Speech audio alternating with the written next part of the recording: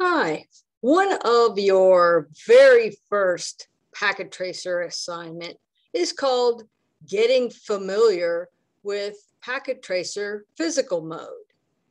And as part of that activity, you have to move some equipment around. Most of the activity is pretty straightforward and you can just follow along with the instructions. But I did want to provide a little tip for you when you get to part 4, installing a backup router. So you can see on the screen that we are looking at the physical mode for the branch office wiring closet. We see the rack on the left.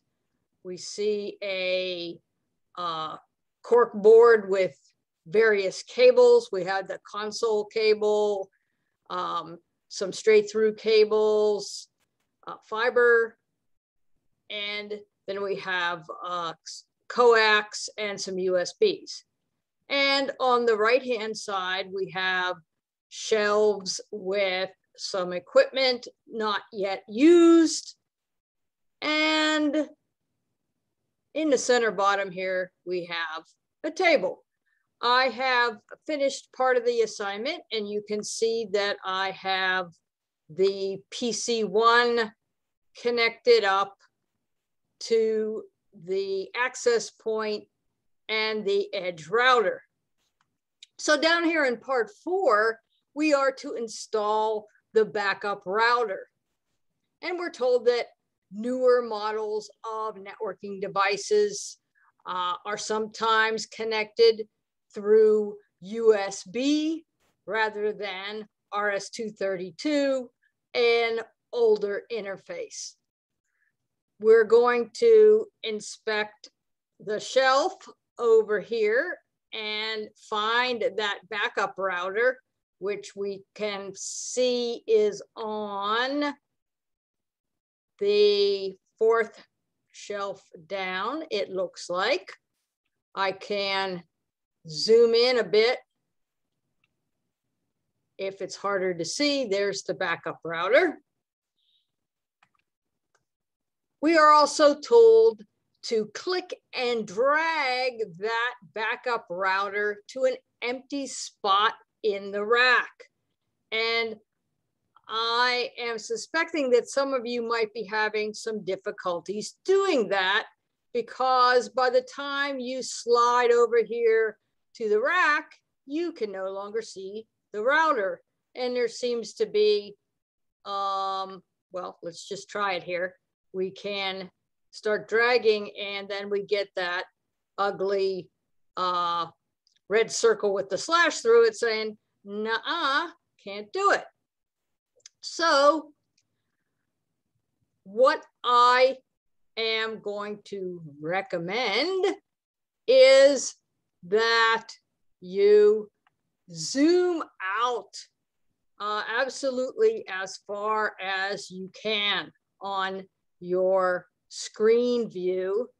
And at that point, you should be able to see part of the shelf and part of the rack. So now if I click that router, I can go through some yellow regions, and I don't have to get it completely on the rack. I should be able to just get it partially, and now it's sprung into place on that rack. Now I am able to click that backup router and look at or inspect its front and rear views.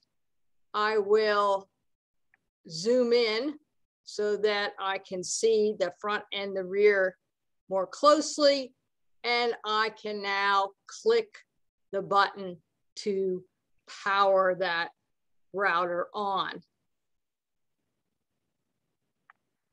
So that should help those that were having a little bit of difficulty moving things around. Sometimes you might have to adjust the zoom in or out.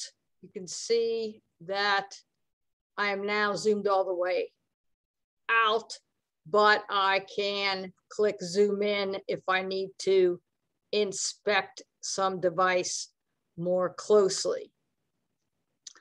I certainly hope that was a help to you, and there are many, many packet tracers left to go, and reach out if you have any difficulties. I think it'll be a good semester. I think you'll learn a lot. Stay tuned.